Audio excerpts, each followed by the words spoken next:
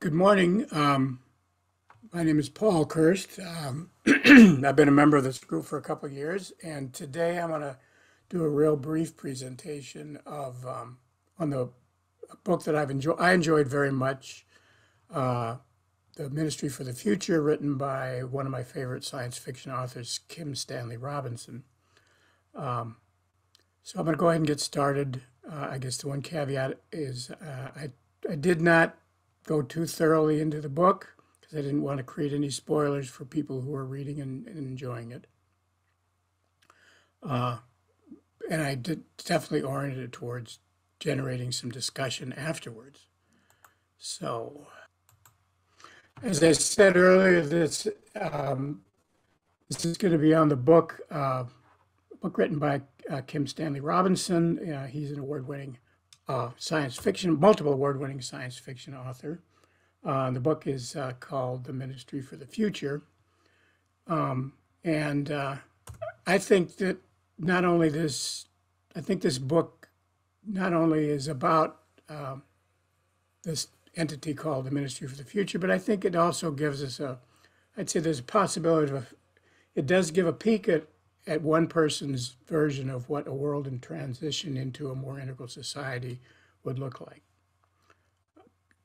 People may or may not agree with me on that, but so on the surface, the story, at the 60,000 or 30,000 foot level, the book follows an international organization named the Ministry for the Future in its mission to advocate for the world's future generations, as if their rights were as valid as the rights of the present generation. And again, in the book, this ministry began in 2025.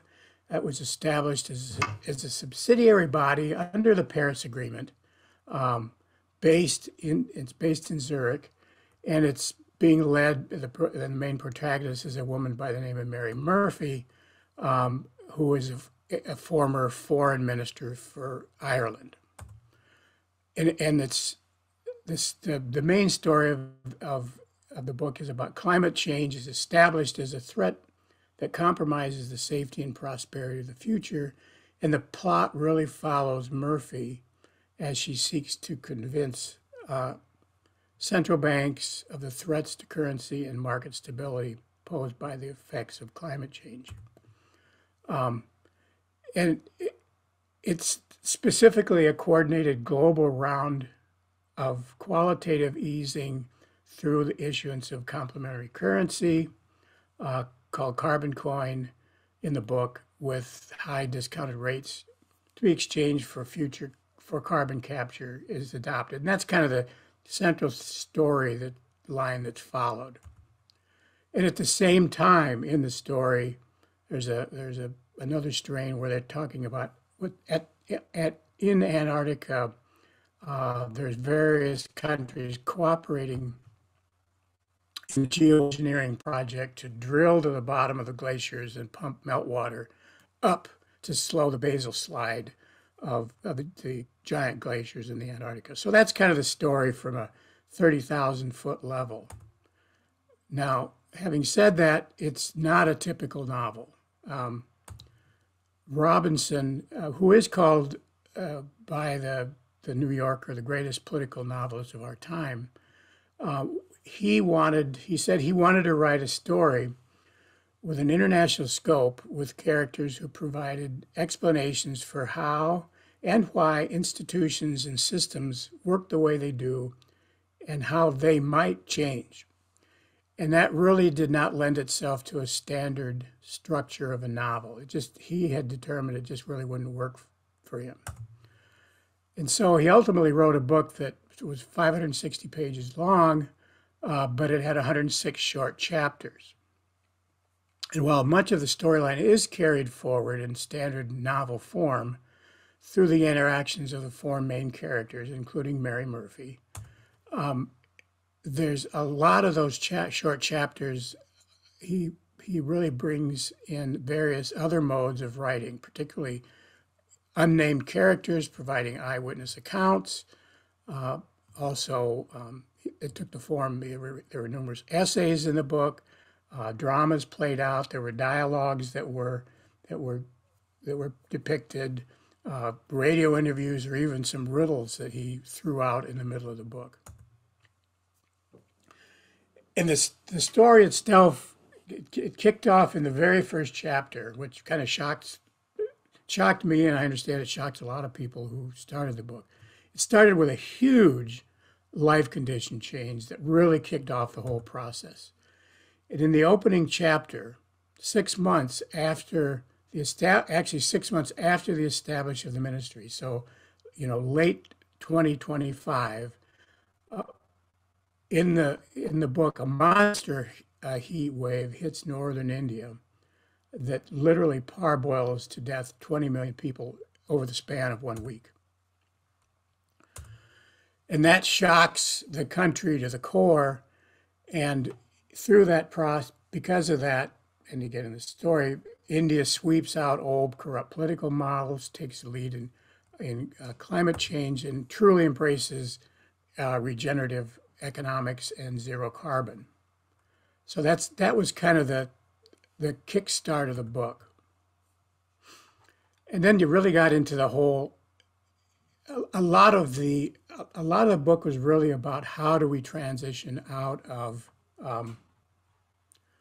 neoliberal capitalism, and then also how do you do it in book form without creating a post-apocalyptic dystopian hellhole. And I think that he did a pretty good job of that overall.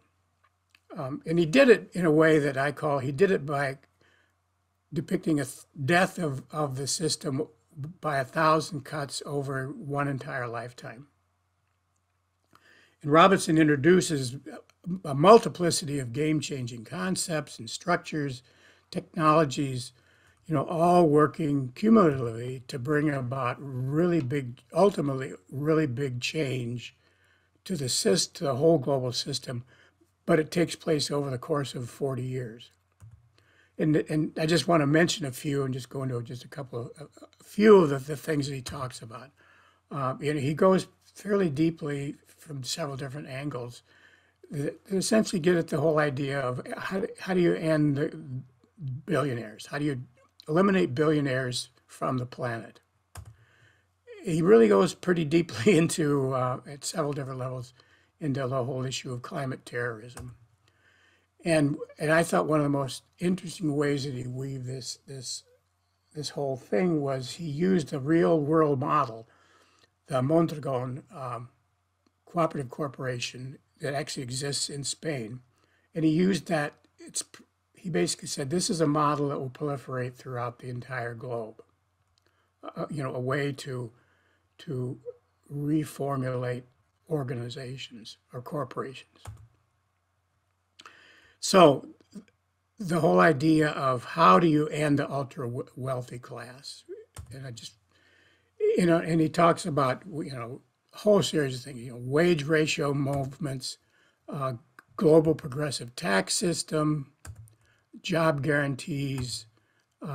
He gets into real deep detail about unfolding a global blockchain currency, and then he goes into a lot of detail about how the ability to hide money now in the world really supports the system as it exists, and how did the world go about eliminating this ability to hide money.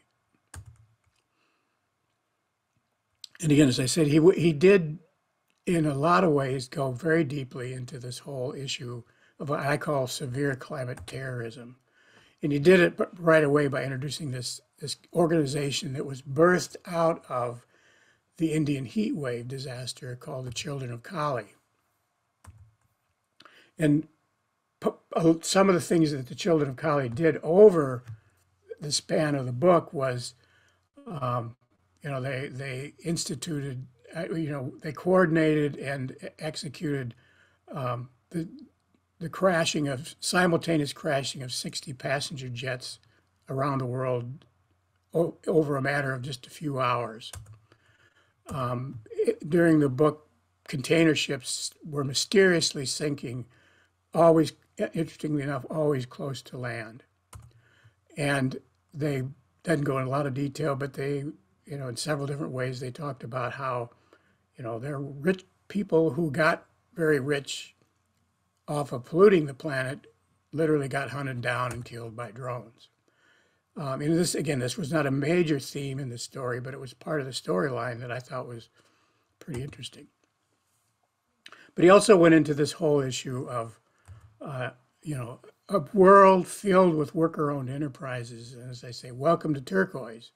And again, he uses the model, this Mondragon cooperative corporation, which, it's an actual corporation headquartered in northern Spain, and that holds billions of euros in assets and makes millions of euros in profits every year.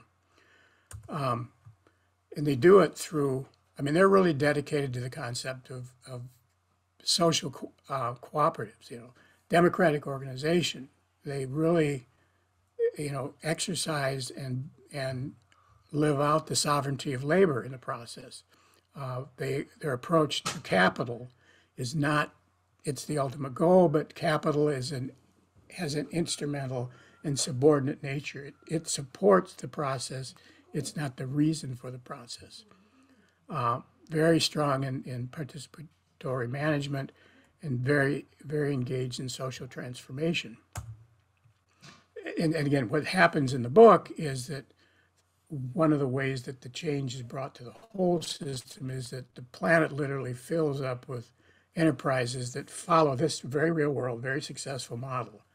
And it's no longer, as it is now, it's not, right now it's a real shining example, but it transitions into a pervasive and preferred model throughout the planet. And so the novel, in the novel, no single event or action changes the world, not even the death of millions. Rather, it is the different sequences of choices that nudge humans individually and collectively in new directions.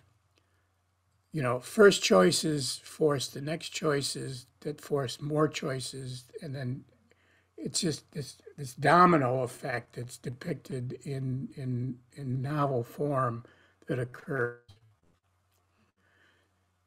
Now Robinson is a practicing Buddhist, and I really have no idea whether he knows anything about spiral dynamics at all.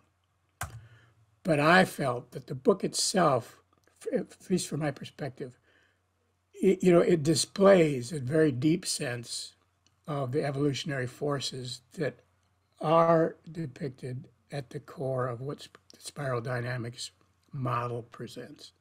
The whole idea of, change begets change begets change, which is, core, is central to the spiral dynamics model, is just weaved very deeply into the book. So I just want to throw out a few questions to consider here. I'm just about done. First one is, what do you think and feel about a world without billionaires? What are the forces that you're aware of that will push and pull against a world where enough should be a human right, and that there's a floor below which no one can fall, but also there's a ceiling above which no one can rise? And then also, what are your feelings about acts of climate terrorism that could ultimately kill tens of thousands of innocent people? Do you believe that the dramatic changes needed to abate the climate crisis will be achieved without extreme acts of terrorism? And then, what do you think would need to be true for an agency like the Ministry of the Future to be effective? And again, one final question.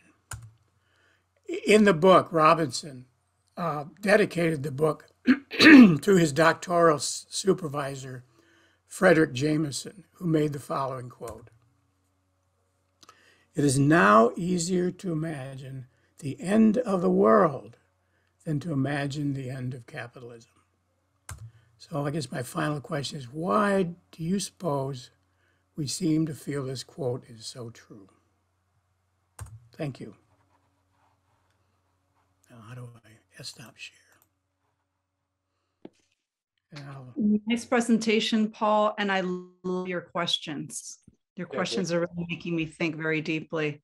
And that last quote is a quote that I've been wanting to share on Facebook for a while, because I do think it's very true. It is easier to imagine the end of the world than it is to imagine the end of capitalism. So very good questions, Paul. So I guess we're going to do a general group discussion. Oh, Bet is quick to the draw. She's the first with a comment. Bet. Awesome. It's so nice to be a participant today. Okay, so great job not doing too many spoilers, because I'm only a little bit into this book.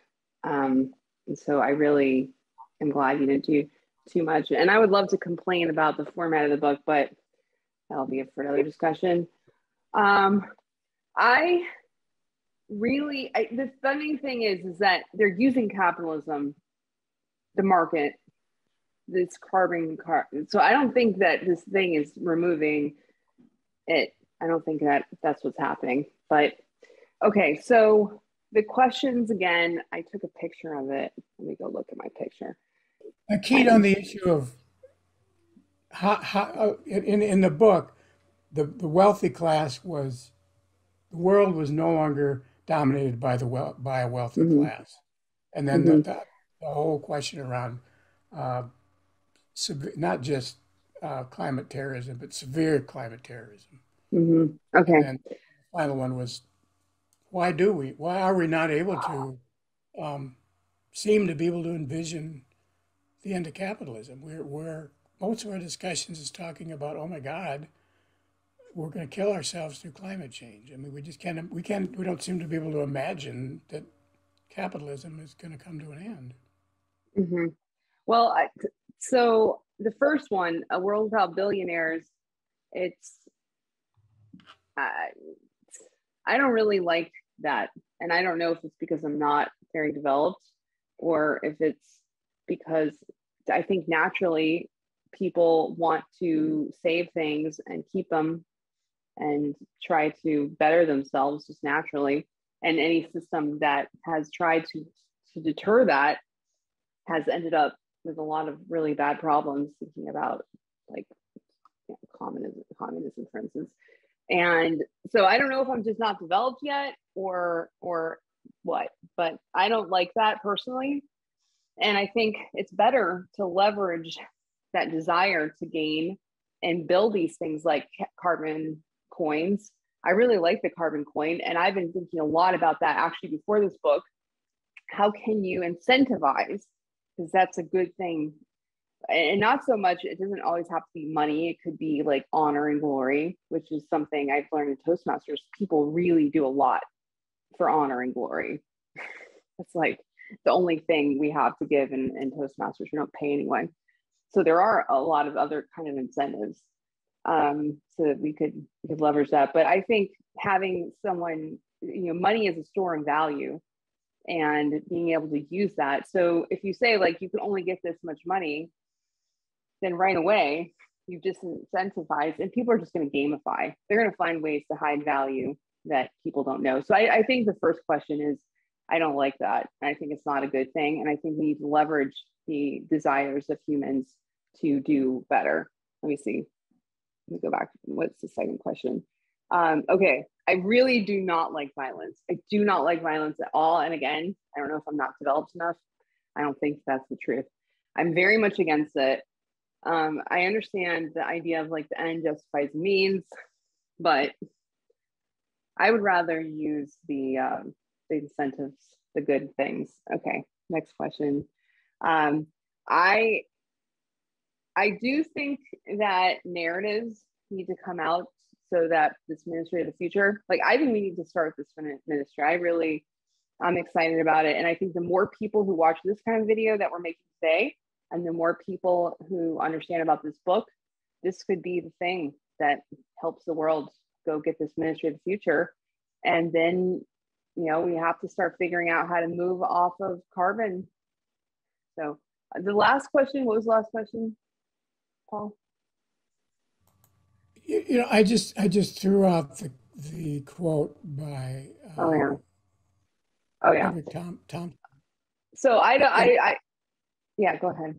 well, no, I was struck by it because, it really hit me personally. I struggle with this issue of, and I've displayed that struggle often in this forum. Capitalism as it exists now, and I'm not attacking the broad concept of what capitalism has been or could be in the future, but capitalism as it exists right now, under its current manifestation, is what's destroying the world. I mean, that's the core cause of it. And yet we seem to, but I can't imagine it ending. It's far easier for me to think about how the world will come to an end, than it would how do we move off our current course. And that's all I was trying to get at with that final question. Okay, so my answer to the final question is that I have been thinking about this a lot, about how society's changed. I think it's just obvious that over time, we as a culture change our values. And we decide, I guess, kind of moving up the spiral, we decide this next value is more important to us than some other value. So instead of trying to change capitalism, which I think is just the way humans work, of trying to learn how to make something valuable and how to get it more of it, I think it's better just to change what we value and just say the earth is the most important thing. We have to live on this planet. Let's try to figure out how to make it safe for a long time. And then that's the most valuable thing. And then instead of hurting the earth, we all are just working to make the earth better. I think it's just a very simple value change that maybe this book can help us all do, versus like, let's destroy capitalism. Like, let's not ruin the system that just is how humans work. Let's just make the values different. And then it's already there. And all this carbon coin and everything is just ready to go. Maybe I'm just oversimplifying, but maybe I'm a hopeful person too. All right, I'm done. Thanks, Bet. Josh, you're up next. Yeah, well, I appreciate your presentation. I haven't read the book. I may read it. So I'm a writer, and I've been writing in the speculative world, but it's horror fiction. And I recently just wrote an eco-horror novel, which I'm trying to pitch to publishers. We'll see.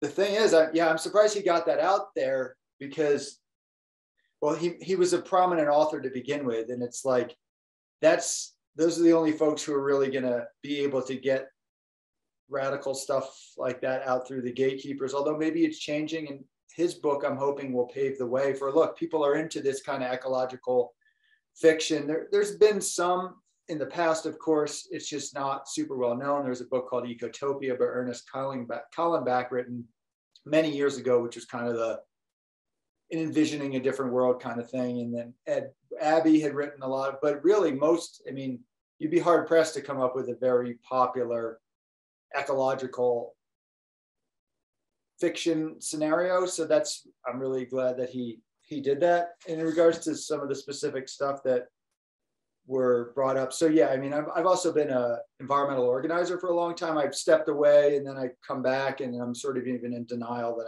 I'm still doing it, but I still am, I guess, and more blatantly these days.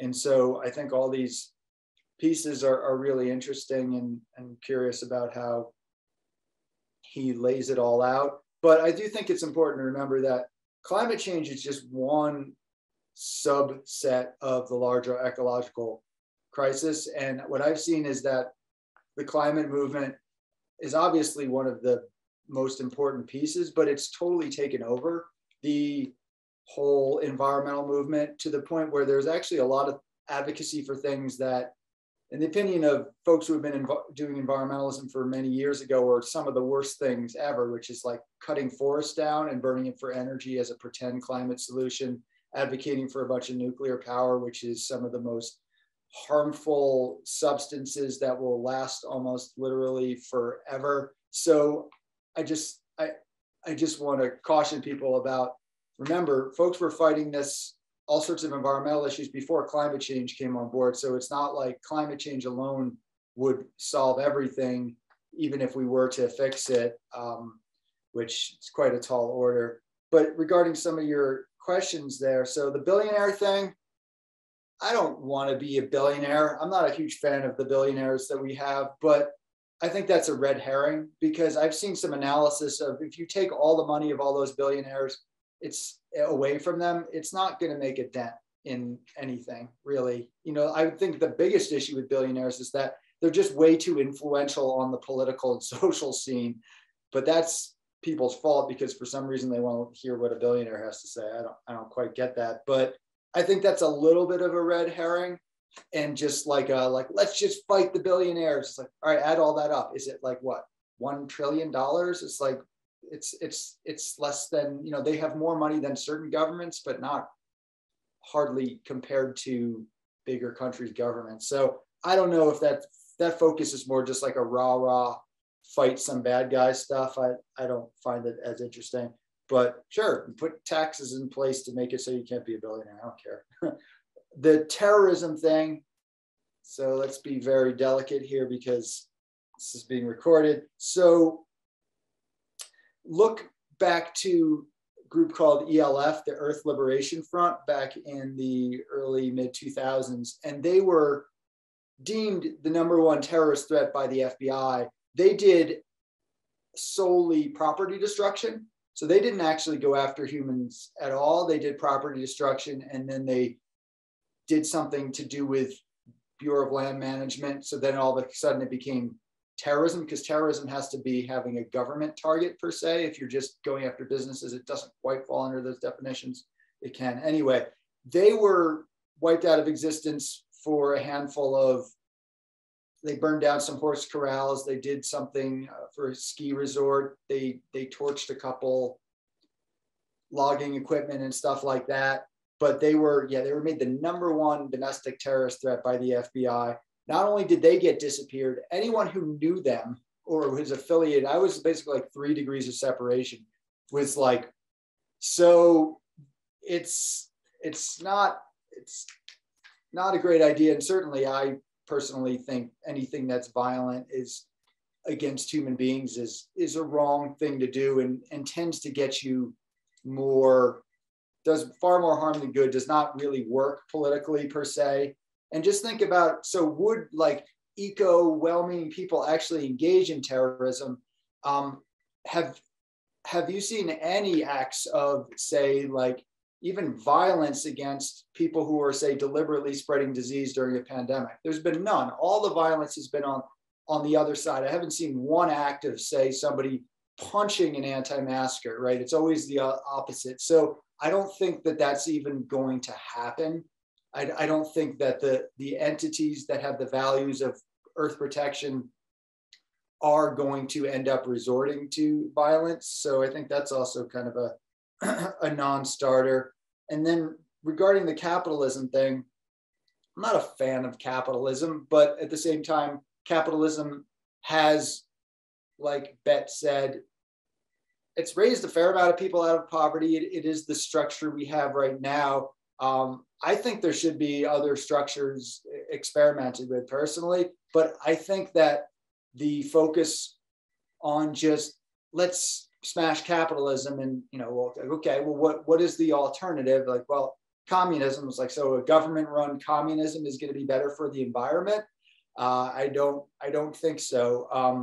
Again, I'm open to experiments with different things, but I really think to figure out, so it's ego leads to economy, which leads to ecology destruction, right? So ego, eco. And I think that, yes, anyone who is dealing with environmental issues without looking at the economic drivers behind that is an incomplete analysis. So I think that premise is completely sound.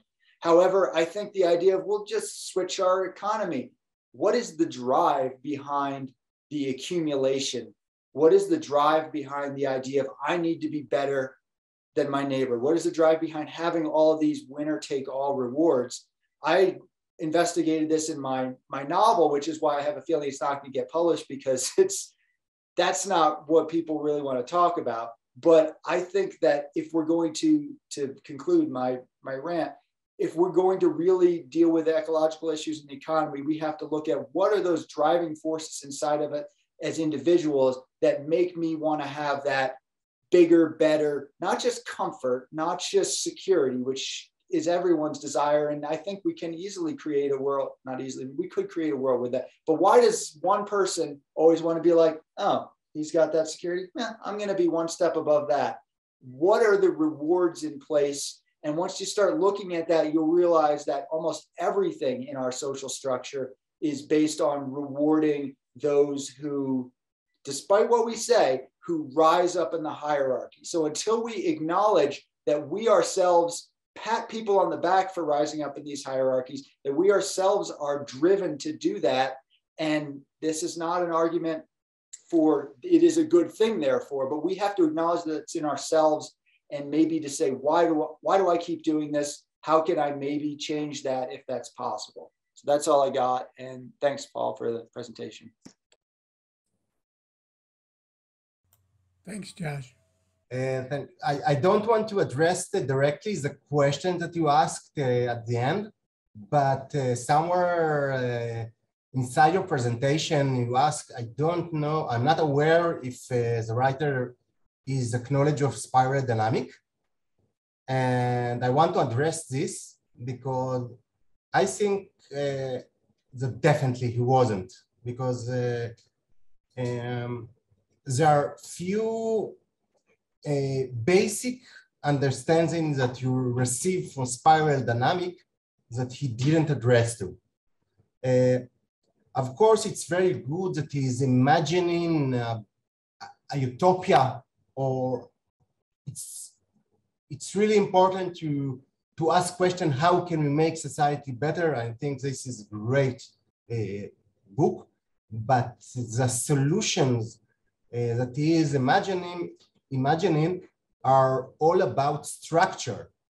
And when we are talking about spiral dynamic, especially in organizations supporting, we always take care of the culture, the motivation, and then the structure. The change must start with the motivations of people. And at least from your presentation, it seems that he's focusing on structures.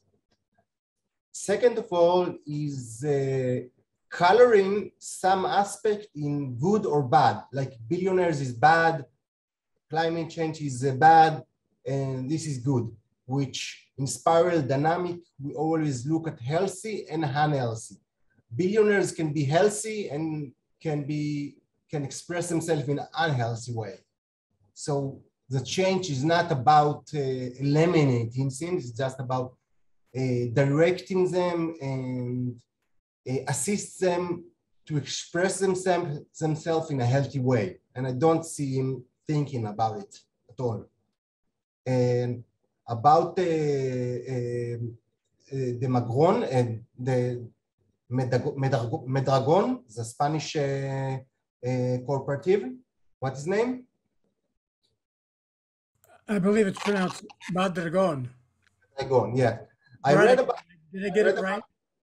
Yeah, Madragon. I read about them a few times, and from my perspective, the values is over in this organization is mostly blue. It's not like a revolutionary, really revolutionary structure that will change the world. There are better ones. So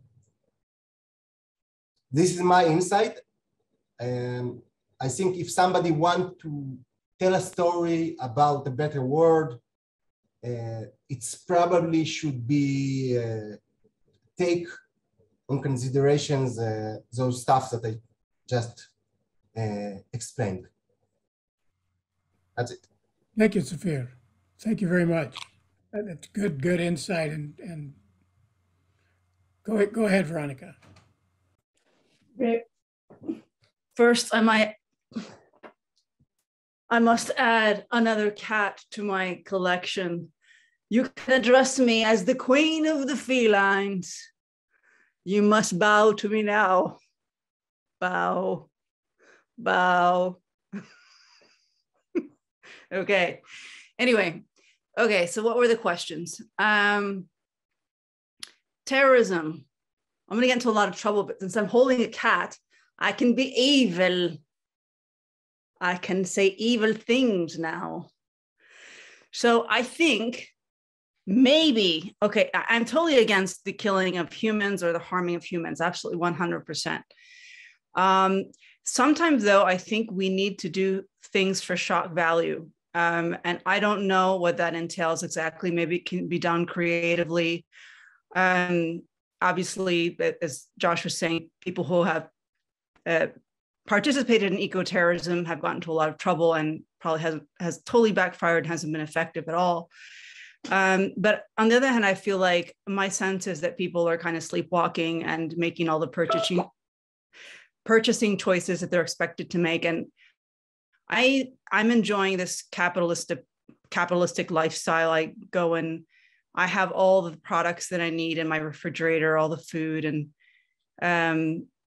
you know, I'm comfortable. I have a house to live in and nice sheets. And so basically I live a decent lifestyle. So I really can't, I have to be careful about complaining about capitalism when I'm obviously enjoying a certain lifestyle that's afforded to me. I order stuff from Amazon and it arrives in my house the next day.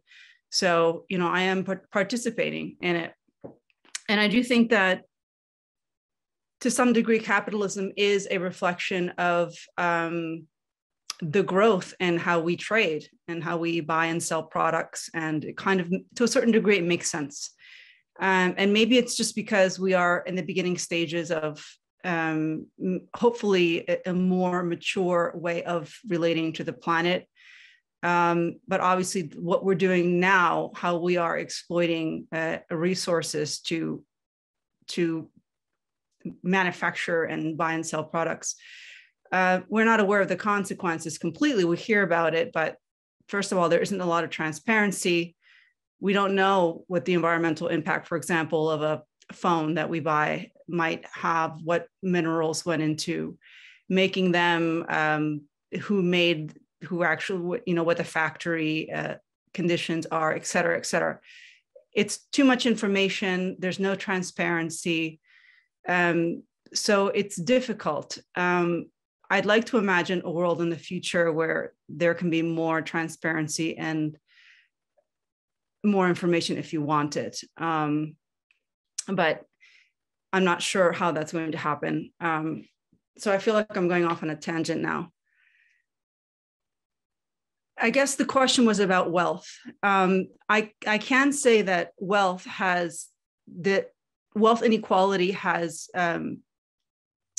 grown exponentially over the last few decades and over the last 100 years, actually. I watched a video point which showed graphically how that wealth disparity has grown. And there's something about it that doesn't feel right. I don't have a solution for it. But I do think it would be interesting that if there was, Paul, you mentioned, you know, like there's a ceiling and then there's a floor, that you can't go below a certain floor and you can't go below a certain ceiling. I can kind of visualize in my mind, and I don't know who would set these formulas, where if you go over a certain level of wealth, and I'm talking about billions, okay, not even, you know, 250,000 per year or something like that, where you can't just hoard. Wealth hoarding is somehow not allowed. It's your money, but you have to spend it and reinvest it in some way for those people that are below that floor level. So somehow whatever goes above that level gets recycled back to that lower level.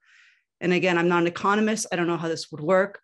Obviously, the communist model didn't work as we saw it play out in China and Russia. I don't think anybody wants that model of communism, but I think there could be smart ways to redistribute wealth in a way where those who have wealth can still have some control over how that excess wealth is spent, and to keep excess wealth hoarding from taking place. And yeah, I guess I sort of semi-answered the question about terrorism, which is that I think that we do need to perform some certain things for shock value to stop this kind of like mindlessness that I feel that a lot of people are in. And I don't know what that is, because I've played out scenarios in my head, I have to admit. I have to go grab the cat again. And was there another question? I forget. I guess that can be it for now. Bruce, I will get back to you. Thank you, Veronica. Okay. I'm going to jump in here because I'm kind of seeing a bit of a, I don't want to say a backfiring of, I promised that I'd stay away from spoilers as much as possible, because I encourage everybody to read the book, because it's way, way, way, way more complicated than what I presented. I mean, it's way, it's. Yeah, I'm reading it. I look forward to reading it. So I would encourage people to read it. I want to quick dive in and clarify some stuff here, because the issue of eco-terrorism. I specifically asked a question about that, and we're getting some good discussions. But I do think I need to clarify a little bit about the context of how he presented it in the book. He got a lot of blowback. There was a lot of discussion generated around it. But and again, you have to read the book to figure this out. But the children of Kali they weren't killing civilians to terrorize them. What they had in mind, again, you got to remember this, children of Kali came out of India. And India is set up in the book to be the country that leads the process. And the children of Kali made a real simple calculus. A significant portion of the greenhouse gases that are being pumped into the air is done by the airline industry. And that's just the reality. I mean, that's just the way it is. So what do we need to do? We need to destroy the airline industry. And how do you destroy the airline industry? And I'm not justifying this. I'm not saying it's the right thing to do. I'm just saying that this is in the book how he set it up. How do you destroy the airline industry? You basically start taking down airlines, and you dry up the market, because nobody's going to want to get on an airline. And then, of course, what comes out of that, again, and here's the spoilers, but I'm sorry. What happens over the next several years after the airline industry collapses, is new technologies around dirigibles, which are fully powered by, because they can fly above the clouds, above the wind currents, and these dirigibles can be covered with photoelectric cells. They can be zero carbon generating, or zero, and that industry is what replaced the airline industry. Again, that's just the story of how it happened. Yeah, well, that's the got, Paul, when you explained that they made a calculus, because if you think about the potential of, if it's clear that millions of people could die if our behavior patterns don't change, and the industry refuses to change because of the economic incentives, I can see somebody or a group of people making a calculus and saying, okay, a few people are going to die. in exchange, we save a lot of lives. Of course, a lot of horrific things have happened in history with those kinds of justifications. So it's a dangerous line of thinking, but I can see why this group would have done that. It's like now, even though we know about climate change, people, as soon as they're able to after the pandemic, are traveling again for pleasure. So it's like we don't change our behaviors. Right. Well, and again, I did not get the sense in the book that he was advocating for any of these changes necessarily. He's telling a story. He's unfolding a very complex issue in a very complex way. And I guess, and it's kind of why I asked the second question around the eco-terrorism, is that, and again, he presented this very well in the book, is that the other thing that's going on is that the clock is ticking, you know. It's great to say we need to have value changes at the core of it. But if you recognize that, you know, the spiral as it exists has taken 100,000 years to develop. So now we have 40 years. And at 40 years, again, this is the premise he's setting up with the book. At year 40, the game's over. So you got 40 years to evolve. And he presents a story, again, from the outside of step by step by step how it would evolve. Thank you. And I'll shut up now. Bruce. Thanks, Paul, for the presentation and the good questions. A while back, I did read his series Red Mars, Green Mars, Blue Mars, and I highly recommend those. And again, you know, it has to do with the colonization of Mars but all sorts of socio-political issues, also involving the Earth, also involving climate change. And it's just a very rich story. So he does, I'm looking forward to reading this book, because I can imagine that, you know, it will be very complex and rich with lots of different, you know, basically addressing lots of different power dynamics in the book. So I do recommend that series as well. And in terms of billionaires, I'm not sure it's the billionaires so much that bother me as the unequal distribution of power and the ability of certain people to have much more power than other people. You know, again, like Josh was saying, I think if you add up, I think it was Josh, if you add up all their wealth, it may not be that much more. But again, the other issue there is the distribution, where some people have so much less wealth. You know, that to me strikes me as an issue. That's maybe more important than the billionaires, this existence of billionaires. And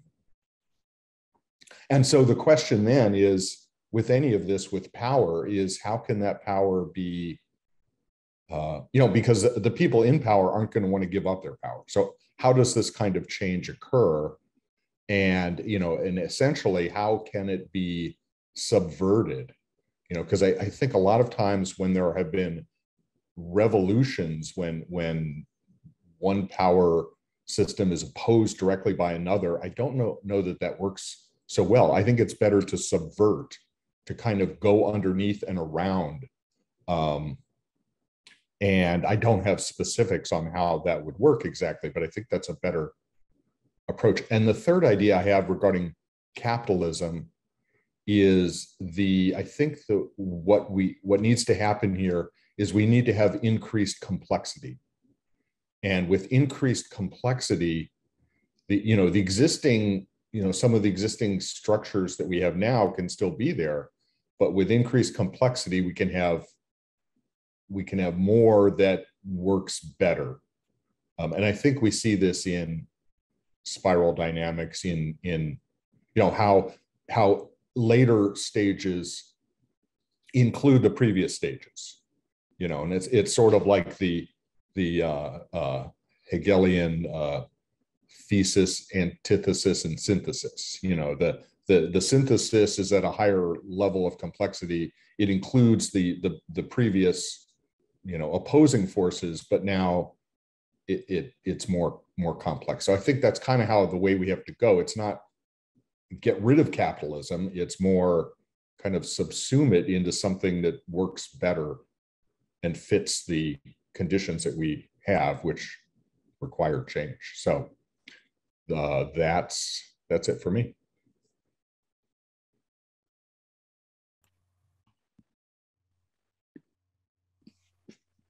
Well, one thing I just want to say real quick, since we're waiting, is so Ed Abbey, who was a naturalist, but he wrote fiction. He wrote a book called The Monkey Wrench Gang, which was about basically direct action. So mostly around property destruction, around protecting the earth, stuff like that. And a movement called Earth First literally formed around his fictional ideas. So hopefully not the terrorism part, obviously, I'm not endorsing that in any way, but fiction can help inspire real life action because it's an easy place to just create an imaginary world versus like, well, let's create an economic system. It's like, well, you can just play all that out. So I'm very glad to see that this is finally becoming more prominent in the fiction world. And I hope it means that they'll let me get my book published too. That'd be good. Yeah, I mean, again,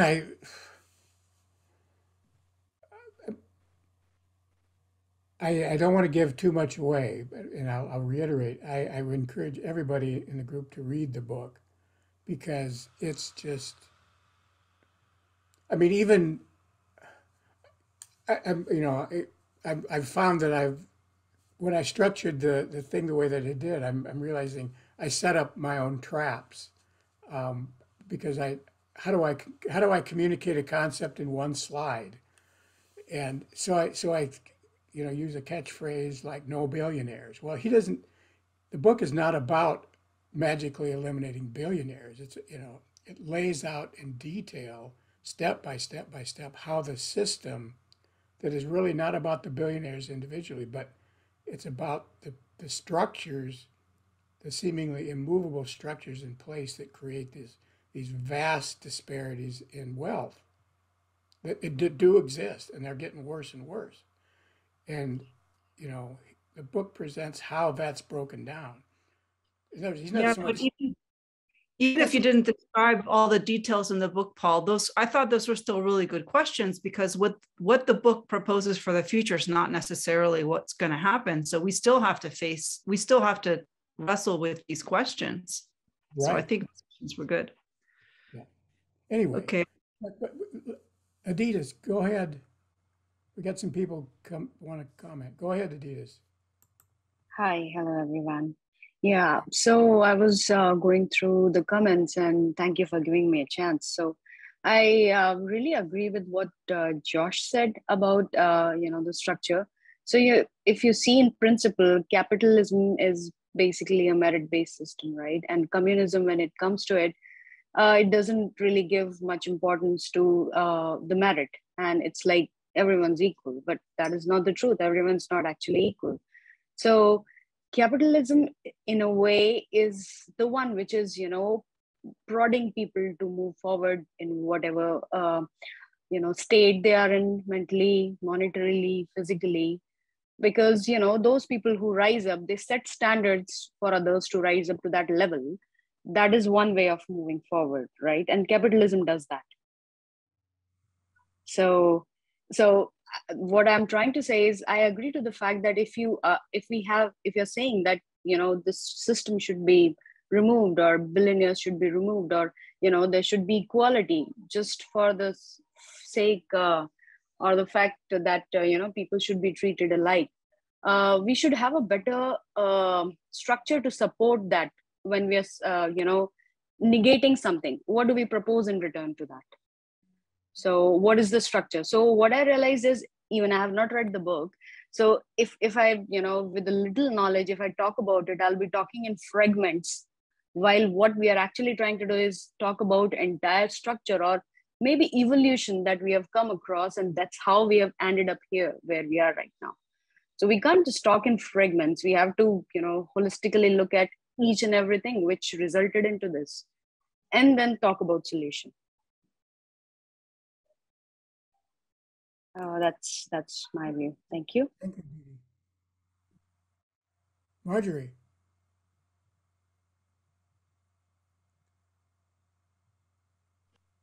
Hi.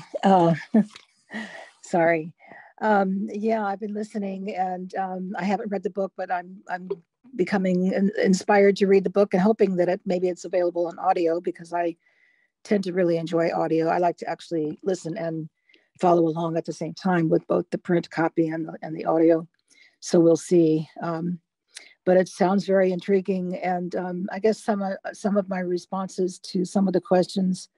Well, first of all, in fiction, the author gets to control everything, and so, you can kind of put out a scenario, and you don't have to worry about the unknown variables, and you can just kind of let it play out however the author sees that it's playing out.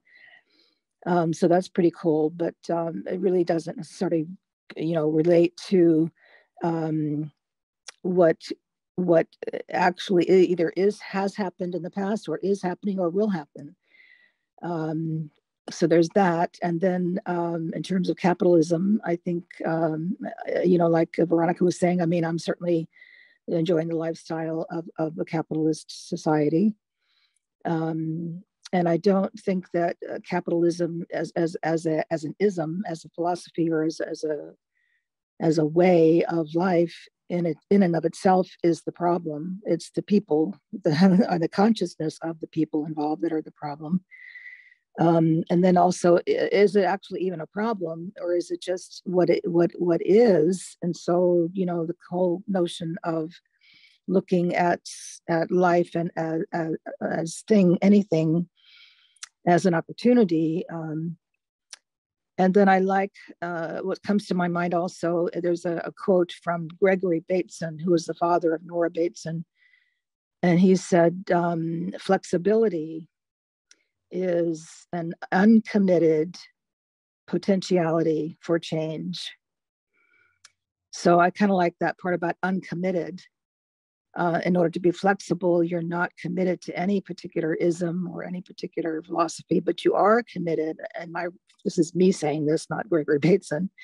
I believe that we are committed to, or hopefully we're committed to, the evolution of our own consciousness and our own soul and our own being. And if each person did that one by one, that's what would change the world, and then the other thing is brings to mind my understanding of Ken Wilber's view on hopefully reaching that tipping point of approximately 10% of the world's population arriving at second tier. And that would be that big leap that is necessary, that would then cause the rest of the memes, or not memes, but the rest of the levels to follow suit, or to kind of, come up, or whatever it is that he is proposing with that. I kind of like that. I don't know if it's going to happen, or if it's happening, but it's happening too slowly, it seems. And then the other thing was that also from Ken Wilber, that, you're always going to, every human being born comes in at a square one. You come in it from the beginning of consciousness, and so you have to go through all those levels. So we're always going to have people at all these various different levels of development, and within our own selves we have all these different levels of development at play within our own selves. So then it becomes a question of learning how to or arriving at a place of being at peace with what is, while at the same time doing what we can do, to take action steps to move forward. So it's very complex, but I'm very intrigued by this novel, and I'm glad you're not giving away too much, because if you did, I probably wouldn't want to read it. So And I just saw that somebody put that it is available on audio, so that's pretty cool. I guess I'm complete. Thank you. Ingham, I'll get to you, but Sophia, see if you can get it. Speak now. Hi, hello, can you hear me? Yes. Oh, I've got my headphones on. They work. So I am inspired to read the book now. I heard about it a few months ago and forgot about it. So thank you for that and your presentation. First, I'm not one of the people who thinks that it's easier to imagine the end of the world rather than the end of capitalism. I don't think I could live with myself, really, if that's what I was thinking. And then a question, Paul, does Mr. Robinson go into detail about, well, making an argument for the elimination of billionaires? You know, thank you for asking that question. And no, he does not. And that's what he really addresses in the book. Is he's addressing, and he's not even advocating for the end of capitalism. It's just that I don't know how to communicate and stimulate discussion around those issues and do it with 15 slides, which you really need to do. How do I do it in one slide? He really is addressing, at its core, there's some major themes that he addresses. First of all, he addresses the problems that are coming out of the incredible unequal distribution of wealth and the power that's accumulated on one side of it, and the total absolute lack of power that's accumulated on the other side of that. And so he does not talk about eliminating billionaires. He talks about, and he doesn't talk about eliminating capitalism. He really talks about how are we going to change the structures that exist right now. And it's why I used one of the examples that I did quote is the example that he used of Mondragon Cooperative Corporation. It's a capitalist system. I mean, it's a capitalist corporation. It's not, but what it does do is, they have in place, there's a wage ratio. The most powerful head of the corporation cannot earn more than, 10 times, maybe 15 times what the lowest paid person does. I mean, that's one of the premises of that corporation. It's not organized in a, and it does not look at the making of profit and the use of capital as an end in itself. It looks at it as a tool. You need a tool to grow. You need tools. You need money to innovate. You need profits to grow, but you don't need excess accumulation of profits on one side of the thing. And so that's how he really structures the book.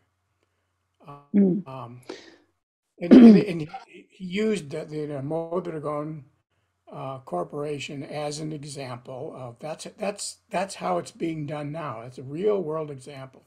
And I guess I would say one of the things that struck me the most about the book, other than he is one of my favorite authors, is that he does not wander into wild technological speculations or wild social organization speculations of, if we could just become and everything would be wonderful. He uses as many real world examples as he can, and that's how he does. That was what struck me about the book.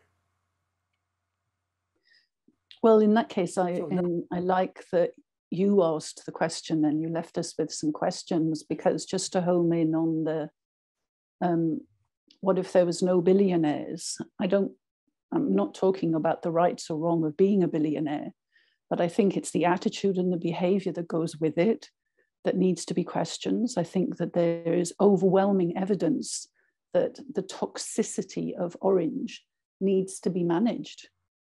And for example, There was a wonderful article in The Guardian, the British newspaper, yesterday or the day before, written by Marina Hyde, Hyde.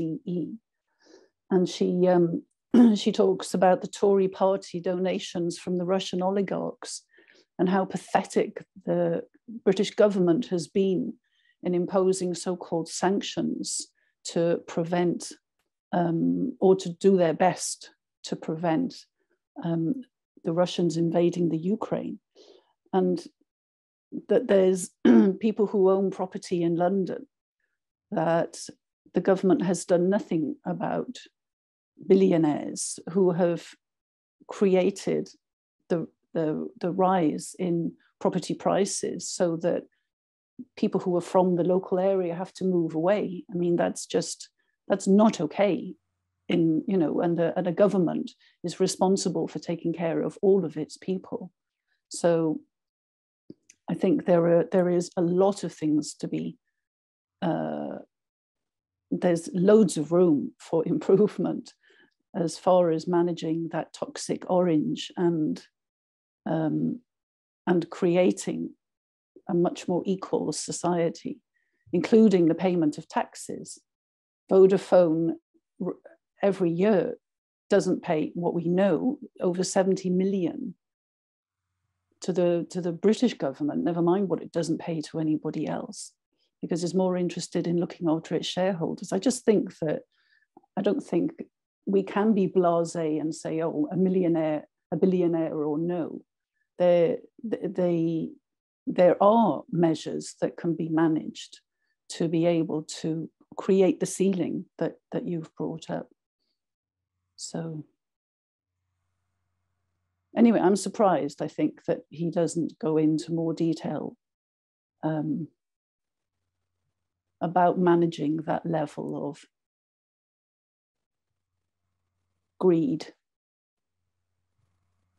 Well, I wouldn't say that he doesn't go into more detail, but he doesn't. I will say that he doesn't go into as much detail as he possibly could. But then, then he'd have to write a 10,000-page novel, which nobody would read. I mean, these are very complicated issues. Inga, and then I'll get to Beth. Thanks. Okay, thank you so much for the great talk and for the good questions. I was thinking about the term end of capitalism, that it seems unrealistic, but it also maybe isn't that useful because I'm from Norway. We are a social democratic country, and I think the main topic should be how to control capitalism, because it's really hard to get rid of it, but there are ways to control capitalism. There are ways to make more equal distributions among people. So I think it's about the question about the billionaires and the question about capitalism, that it's the same answer. It's about how do enough people be conscious, so we choose politicians that actually are willing to take responsibility and control both billionaires and capitalism in general. So I think I really look forward to reading the book, because it sounds so exciting, the topics that are raised. And the way I understand it, it seems that the question about also ecological terrorism, that it will, if people who want to save the world does terrorism, we have lost all our supporters. So that will say that we don't, that we have lost belief in democracy. If we think terrorism is a valid tool, killing people, innocent people, then we also have at the same time we delete democracy as a way of living. So that's why I think it's so useful that these questions are raised, because we can it helps us get more aware about the consequences of how we choose to answer the questions that are raised. So thank you. Bet. Okay. Thank you. That was very interesting right before me. So let's see. All right. So I want to talk about Toastmasters as a possible format. And I haven't synthesized everything, but Toastmasters is such an amazing organization, and since 2005. And I think it could teach us a lot about the future. And I think about the future of work a lot, and that people love working. And I have all these volunteers in my organization. I just finished being the district director of a 2,500 person organization. And I have people who are up into their 80s who work 30, 40, 50 hours a week on Toastmasters. They're part of like 4 or 5 clubs, 6 clubs. They're officers. They're just loving it. They love it. I can't stop them from working on it. I have to tell them, like, please, like, take some time for yourself. So a few things that are really important that work for this is people take an oath when they join that they're there to serve the other members and help them grow, give them positive, constructive feedback, and they're going to do their projects to the fullest of their abilities and just create a positive learning environment. So that's like the first thing, is everyone who joins has to have this positive learning environment creation mode. So I think that's really, really critical, because people who just want to go there and, I don't know, not do that, they don't join. And if they do join, they get quickly disenfranchised and they leave.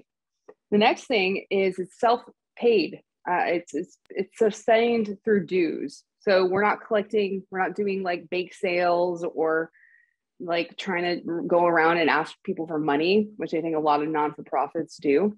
And Toastmasters is 100% non-for-profit. So as a district director, I was in charge of the budget. And so everyone pays like $750 a month, and it goes to headquarters, and then the district gets back part of it. And we have to use that money to like do promotions, run training, and we cannot hoard the money.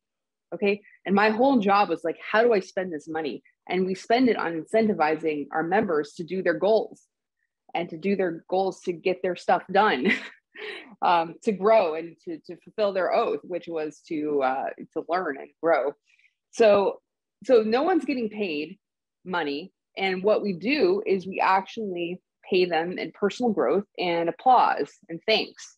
And everyone, I've never seen people more motivated. Like, I've managed people in my career. I've been a technical leader, right? I've been a CTO. And the people who are in Toastmasters are so much more dedicated and motivated. So I think that to think that capitalism is like the only way to motivate people. I see employees who are just trying to like do the bare minimum, get by, so they can do whatever they want to do. And I think if we shift to have a society where people are doing more of the thing they really, really want to do, anyways, I think it would be better, but I don't know how to get there. So anyways, I just want to share that model that could help us think about what is a different way to live besides regular capitalism. Thank you, Beth. Yeah, no, I don't disagree with you at all on that. I mean, it's like, I mean, I'm retired now, so I can fully appreciate the value of how much you can gain personally from doing what your passions are rather than pursuing making money. Thank you. Bruce. Yeah, so one thought, well, first of all, relating to what Beth said, I work as a software developer, and it's in a, fairly agile, what's called agile Scrum. And, the orientation is very much oriented around the needs of the people working. I mean, that's highly valued, and I think it does help people to be creative and be included and recognized, to have some decision making in terms of what's going to happen going forward, and that works very well. So I think, I still work for a capitalist corporation, but where I'm working, the level I'm working, it's these other values are included. So that's good. And then the other thing about billionaires and capitalists, however an economy works or is developed, there needs to be the accumulation of capital, whether you call it capital. Like in order to build a hospital, you need to accumulate the materials to build that hospital. Like there must be, wealth has to be accumulated before it can be used. And that's where, in a capitalist system, that's where you have, loans and interest rates and things like that, because without that, you don't have the materials or whatever it takes to do that. So someone who has wealth generally isn't just like, metaphorically keeping it under their mattress. They're like investing it. And so that's now providing wealth that's used for other endeavors.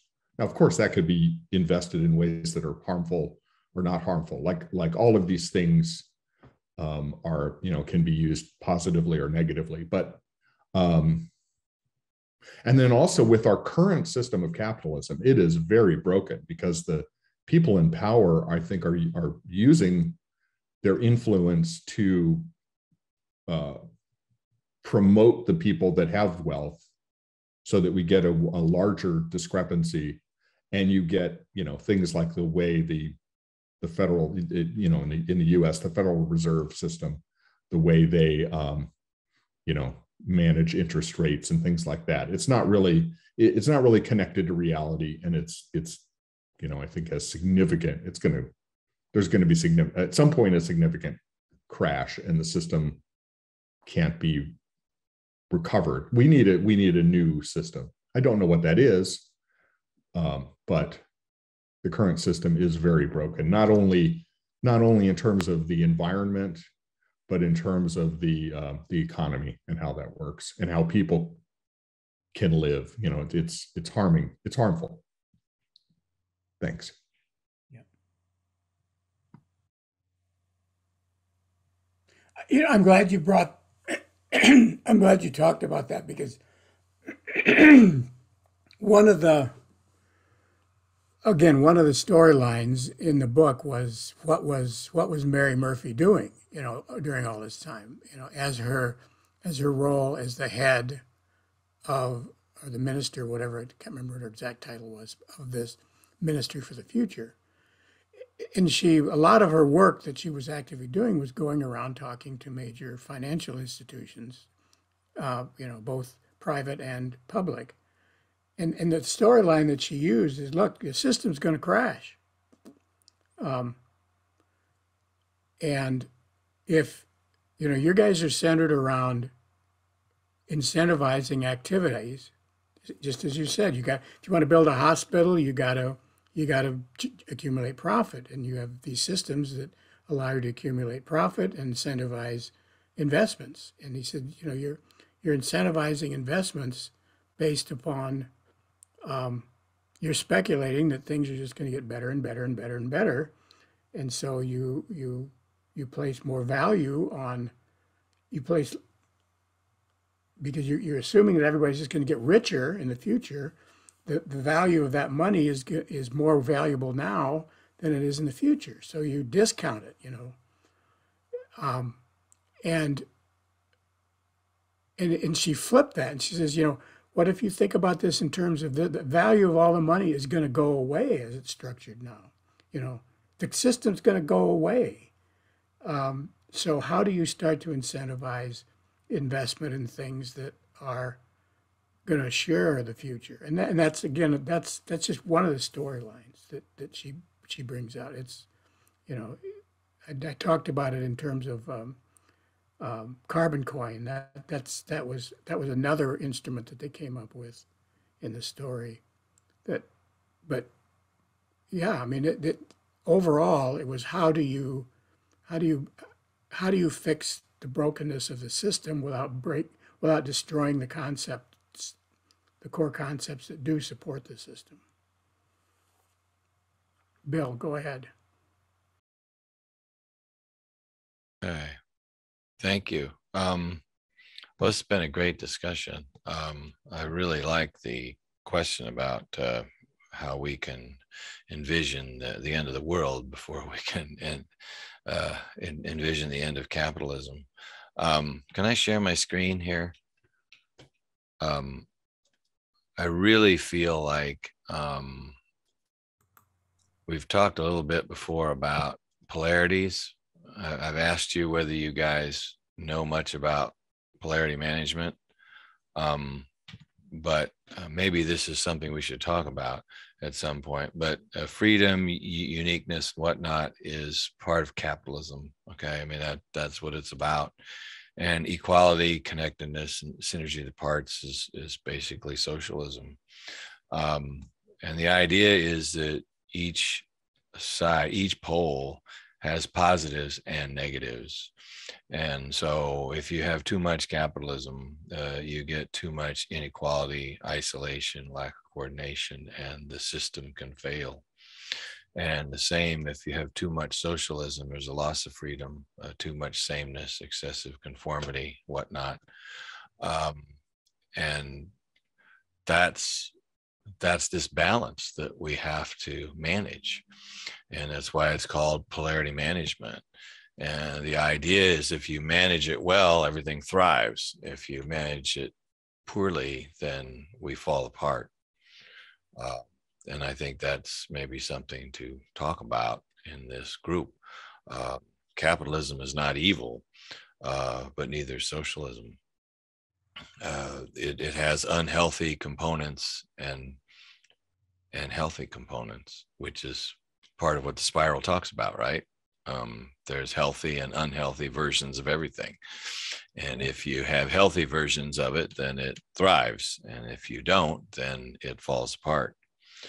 And there are all sorts of polarities out there.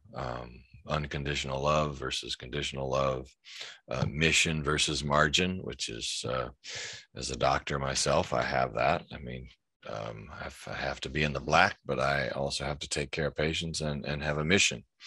And hospitals need to do the same. And when it becomes too much about one or the other, if it's too much about mission, you go broke.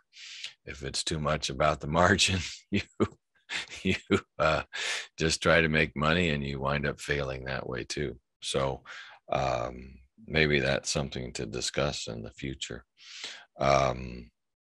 As far as the climate change goes and what we can do about it, I don't know if you've heard about Juliana versus the United States. CBS did a big thing on it one time. 21 kids, I think it was, maybe 18. Anyway, they were under 18 and they sued the United States government for the right to clean air. And it's been a very interesting suit. Unfortunately, they didn't get as far as they wanted to, but it's an interesting case for you to look up. But my final comment is, as a biologist, species come and go, and I don't know what we think makes us any better. That 10,000 years from now, or 1,000,000 years from now, I mean, the Earth will still be spinning around the sun, but I'm not sure we'll be here. In fact, I think it's pretty likely that we won't be here. I mean, just think about it. I mean, what's all the changes that we've had? My God, in my lifetime, computers. I mean, when I went to medical school, we didn't have computers, fax machines, the stuff that's available just in 30 years. I mean, who would have ever thought? I mean, when I was a kid, to make a phone call across the world cost dollars per minute. Now it's free, but we pay for bottled water. Nobody would have paid for water 30 years ago. I mean, it's just, it's a different world. But, 100 years from now, 500 years from now, I mean, every bit of oil will be extracted from our world. So what will that mean? And 10,000 years from now, it's hard to imagine that we're here.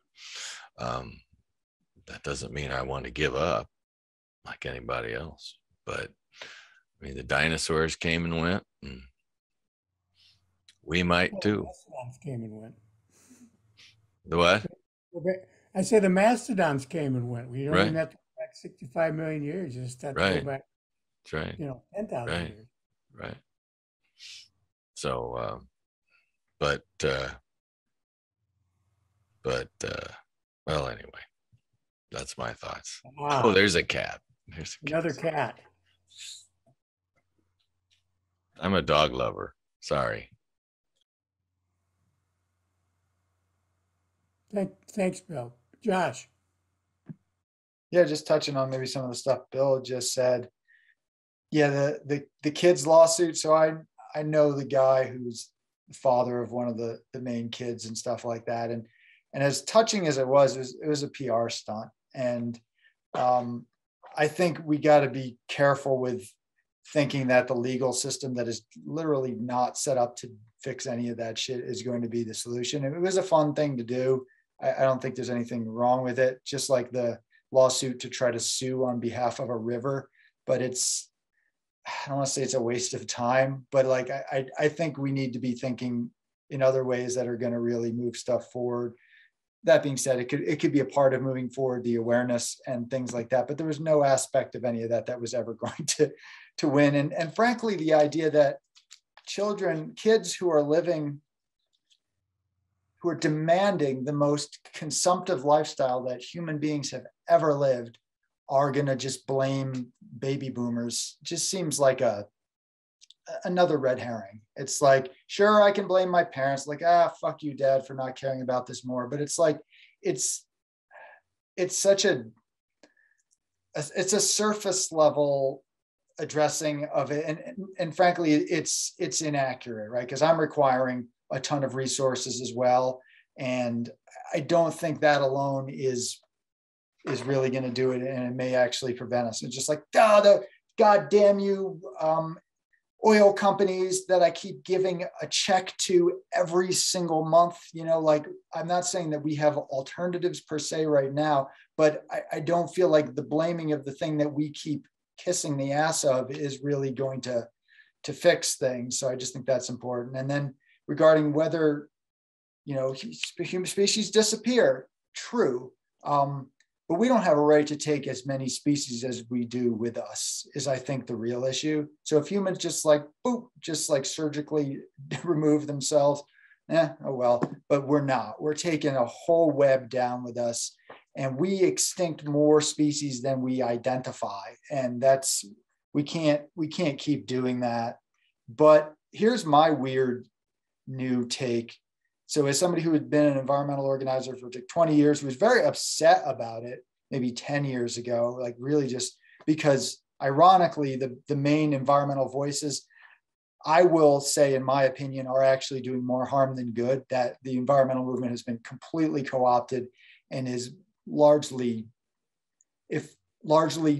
either deliberately or accidentally leading us in a direction that not only won't help, but will harm us. So I would question the voices of any of the celebrity entities, because I think while they're doing a lot of good, they're also perpetuating a lot of nonsense because they don't want to look at the root of any of it, because guess what? The root of it is where they get their foundation funding, which is all corporate entities, all based on capitalist economics. They're not going to ever challenge that, because then they would not exist anymore. But my new view is hopefully we environmentalists are exaggerating it. Like I would say our only hope is that we're exaggerating it. The idea that we're going to fix things if they are really this bad, sorry, there's not a chance in hell. We literally stood by and watched tens of millions of people die preventatively. over the last few years. That's what we did. Don't underestimate what happened over the last 2 years in terms of just like, what are you going to do, right? I got to go to the movies. So the idea that we're going to shift our entire life and everything like that for something that is as nebulous as the natural world and is a slow unraveling, I don't think we have a chance in hell. But maybe it is not as bad as we're making it out to be. And in fact, when you talk to some of the ones who say like I'm considered an extremist radical environmentalist by 99.9% of the world, but I know the folks who are more extreme than me. And I interviewed them on my podcast. And these are people who are constantly saying every year, we're all going to die next year in October. That's, I think, silly. But if you ask them to articulate the situation in which every human being on earth dies, they can't do it. They really can't do it. So I don't think that's what we're dealing with. I think what we're dealing with is a gradual unraveling that is increasingly worse and is causing human suffering and is causing human death indirectly, and maybe directly in terms of some heat waves. But maybe it's not as bad as we're making it out to be. And that's what I hope. That's what I actually hope. I mean, in the short run, it may not be as bad as what everyone is saying, but 500 years from now, 1,000 years from now, it's with all the nuclear weapons, biological things that could happen. I mean, let's just say there was a nuclear war and we annihilated everything and 90% of the species. 1 million years from now, the radiation levels will be down, and 10 million years from now, the Earth will still be spinning around the sun, and there'll be a whole new flora and fauna. And we won't be a part of it. But we will be a part of it, though. So I hear you on, sorry, I don't want to keep interrupting. I just say this, like, there's a part of that perspective that doesn't sit well with me, Bill, just because we created that. We did play God if the species that are only going to exist in the future are the ones in which can persist past the stuff that we did. So I do think we need to make a distinction between us doing that and a beaver making a dam and changing a wetland. I do think there is something very vast, and we need to have the accountability that we are doing things beyond what any species has ever done. And you can make the argument, well, that's just nature. We're operating through nature. I think we're living in the noosphere. We're living in a world outside of nature to a large degree, and we create these things. And so I just don't want us to shrug off, and I'm not suggesting you're doing that, but like, beavers chew trees, human beings create nuclear war. It's the same thing. I think it's, Oh, I don't think it's the same thing. Like Robert Keegan says that his big idea is that we may live long enough and be mature enough that we can figure this out and save ourselves. But that doesn't mean that we can't. I mean, that's an anthropocentric view, isn't it? That we're somehow more important. Yeah, we're not more important, but we are doing things that no species has ever done before. Yeah, absolutely. Yeah. Right. You guys should see my cats. They're polluting so much. Okay. So I have actually been very worried about volcanoes since that Tonga thing happened. And so I started watching documentaries on volcanoes. And then, of course, I found out there's a super volcano right in the middle of America, or north. Anyways, so I watched a documentary on the super volcano. And this, like, there was different experts, and some of them are like, this is going to destroy the whole world. And some of them are like, oh, it's just going to destroy the people who live in this zones. And then there was this one lady who's like, to prepare for this, you should have 7 days of water and food. I'm like, okay, really? So anyways, since I watched that like 2 weeks ago, I've been making my FEMA. I'm actually like getting my FEMA supplies. Yeah, deck and cover. So I'm getting my water. I bought some MREs, and I feel like it's sort of kind of silly and things. My husband's making fun of me a lot. And being in Oakland, there's like very little storage for me to even put all this water. He's like, where are you going to put all this water? I'm like, I don't know. But I'm buying like jackets and things. So it's interesting to like take action on a risk. And I think volcanoes are a risk that we really need to think about. So you were just mentioning like something that could destroy the earth. I think volcanoes are first, and then asteroids. I'm very worried about asteroids, although I don't have a plan for like asteroids right now. But I would, and I think I mentioned this last week, is like I mentioned to my boss that I want to run Meta's like Earth defense program, and I can make sure we are focused and trying to do data analysis on all the top risks. What are the top mitigations? Where should we be investing? And I just look at water desalination or water dehumidifiers, because I think water is like, everyone can agree, water is a big problem. We all need to be thinking about water. And these dehumidifiers are extremely expensive. So I think we should pick like the top 10 technologies and just figure out how to optimize them. Use the brain power of the smartest people in the world to fix the actual things that can help. All right, that was a long ramble. Yeah, I'm going to turn off the recording here pretty quick. Bruce and Veronica, do you want me to leave it on while you have your comments, or should I? Yeah, I'm fine with that. This is straying a bit from the original topic, but based on what you said, I think it's great to prepare. You know, start with the FEMA guidelines, maybe go further. There's all sorts of potential disasters, not necessarily the end of the world. Because if something like that happens, then it's going to be very, very hard to survive. But, you know, it's good to kind of do that. And then along the way, that's the opportunity to kind of reimagine things. Like if you're storing food, then you can cycle that through your pantry. You can decide what foods you want. You can decide, you can kind of redesign, you can use it as an opportunity to redesign what you're doing in a way that's more in line with values that have to do with, that support the environment, or support how, where you get things from. It's an opportunity, I think, to be more conscious. And I think that's I think that does actually fit in with the topic. So there, thanks. Yeah, I mean, I'm getting solar very shortly, and so I will be completely off the grid if the zombie apocalypse, which we haven't mentioned. We really should start talking about that. Zombie apocalypse happens. I'm going to be safe for like a few, 12 days before my MREs run out.